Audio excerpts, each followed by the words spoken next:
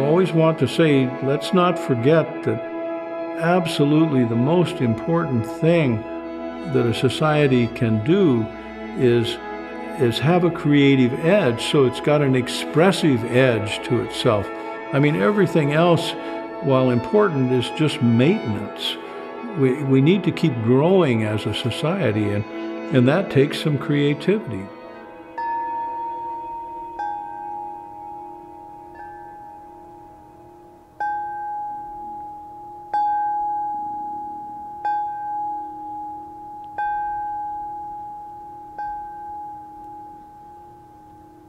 My father was in World War II, Army Air Corps.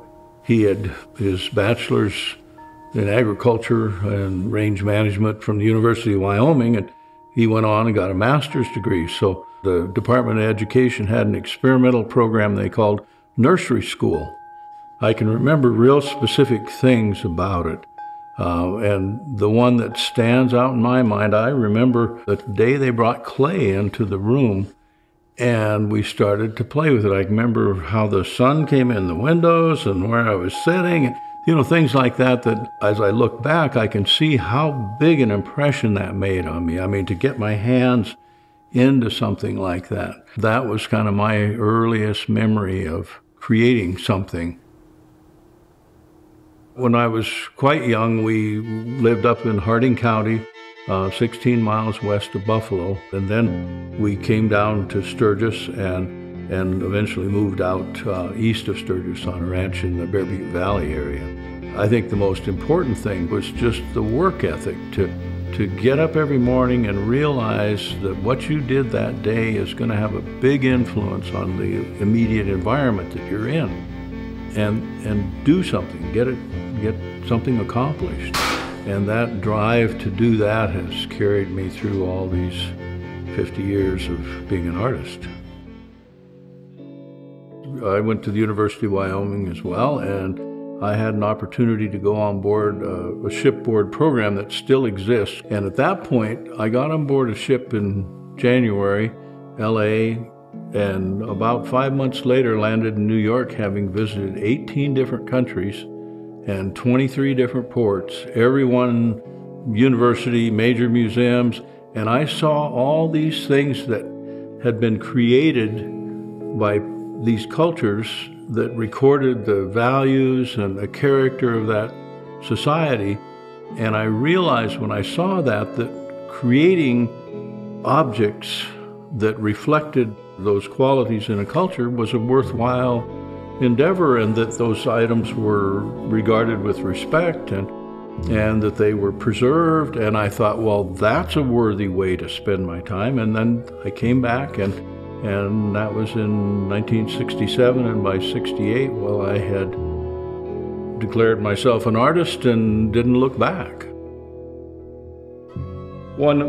People ask me, you know, how'd you become successful? How do you do that? And I say, well, the first thing you have to get accustomed to, and it was my experience as well, is 15 years of abject poverty.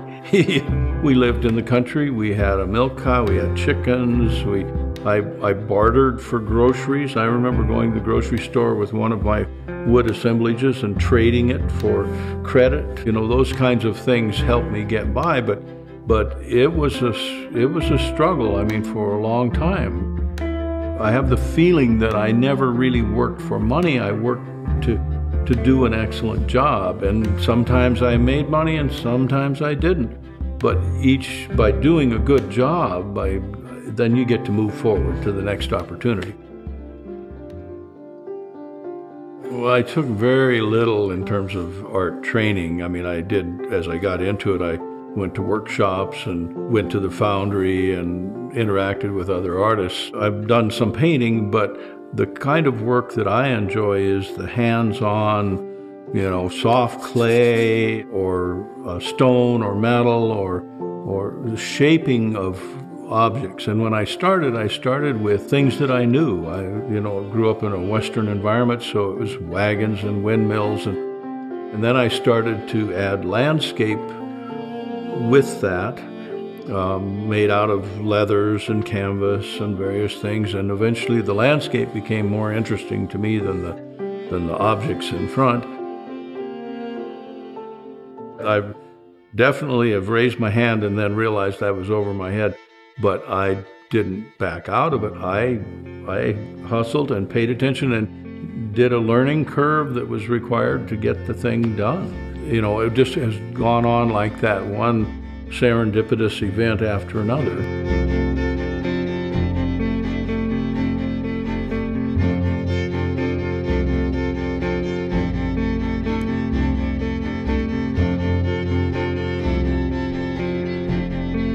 The course of my career has been real diverse. I mean, I've done everything from assemblage to landscape-related works to classic figurative pieces to complete abstractions. There are common threads that run through it all, and part of it is the sort of lyric line that I see in the mountain and prairie intersection where I live, and there's a sense of scale that has come from where I live. I try to respond to my environment always and have something that is coming from what I really am fascinated by. I've always thought that artistic license is about the license to keep growing, to keep innovating. I've never quite understood doing the same thing over and over. I remember having a fellow that was involved with business one time say, boy, if you just stick with what you know, as soon as you figure out what you're doing, you move on to something else. And it's true, I've done that. But I mean, that's artistic license for me. Well, the first life-size piece I did was Blue Stem Woman that's in the Rapid City Public Library, and it's mostly found objects. I mean, there's a couple of cast elements to it, but it was a piece of tin that had tumbled around on the prairie, and that's what was the given that was the point of origin for the piece, because it looked like a skirt and kind of blowing in the wind, and I used that into the shape that it had to key into this life-size figure. And I never pick things up unless I have some kind of vision when I do it, because I don't feel like I ought to disturb everything and just on the chance that I'll come up with an idea. But I have probably 100 rocks out back that at one point I knew just exactly what I was going to do with those. And some of them, the vision still holds. I mean, I've always had a greater talent for nonlinear thinking than I have for linear thinking, but I think it's been a real asset to me as I sculpt the human form, particularly because you have to drive all your horses at the same time. You can't work on an eye and get it all done and then find, oh, gee, it's a half inch too low. You have to dance around the figure and do everything a little bit all over. And I would work here on one part and something would catch my eye, and then I'd go work on that, and oh, I'll go over there and do that. And so I was constantly dancing around the figure, moving all parts of it at the same time.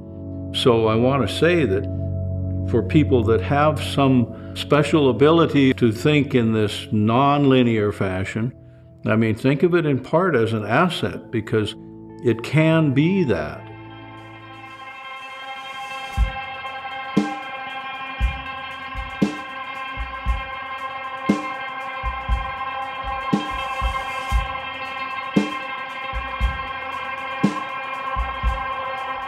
There are over 1,000 pieces in Dignity.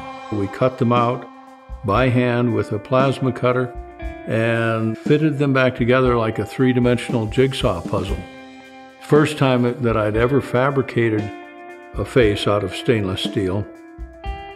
And I was awfully glad for years of experience in doing literally hundreds of human faces. I try as much as possible to solve my problems on a small scale, because I know once I'm committed to a certain path, there I go. I always leave some aspects of it open, because I know that with this change of scale from a little maquette to 50 foot, there are going to be things that change, and I make those decisions when I get there. There are so many things that I can't understand completely until I get to see it at that point in the process, and then I can make an adjustment. Well, I have to say that, I mean, of all the works I've done, I think I've gotten more feedback of a positive sort from Dignity than anything else I've done. And part of it is just the visibility of it, to be sure. I didn't know how it would be received by the Native communities, and it seems to have been accepted in a good way. It's been a wonderful experience for me. I mean, it's a kind of highlight at 50 years into my career.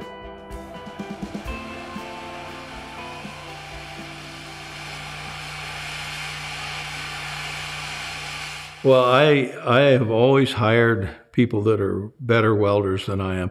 I can tack things together a little bit, but that's about as far as I go, because so much of these big pieces particularly require hours and hours of just running a bead of weld. And there are fellows that are far better at that than I am, because somebody has to stand back and look and point their finger, you know, and holler at people. And I tell them, they have no idea how difficult it is to stand down here and yell all day. For me, creating, I think, is so much about what I feel at that given moment, and that's why I think it's so important to keep my attention cleaned up so I can perceive those things and grasp those opportunities.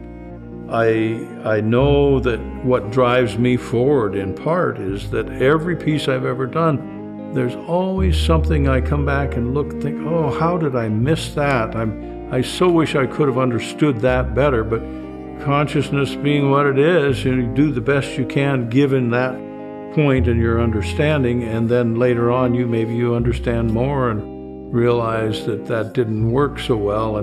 But it keeps pushing me on because I keep wanting to get it right the next time.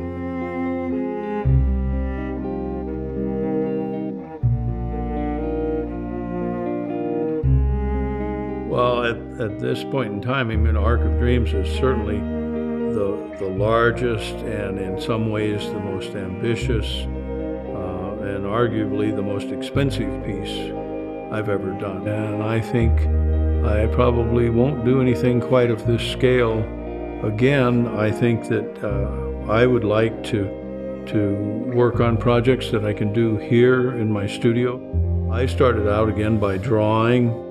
And this case, it was very much a gestural drawing, and I swept that arc that went over the river, I swept that into a tail or a canopy out on each side so that there'd be a space for visitors underneath, and decided that that break in the middle was really important because you could have a dream or an idea in your consciousness and you could take it a certain distance. But at some point, it always requires that you trust yourself in the future and take that leap of faith in order to complete the dream.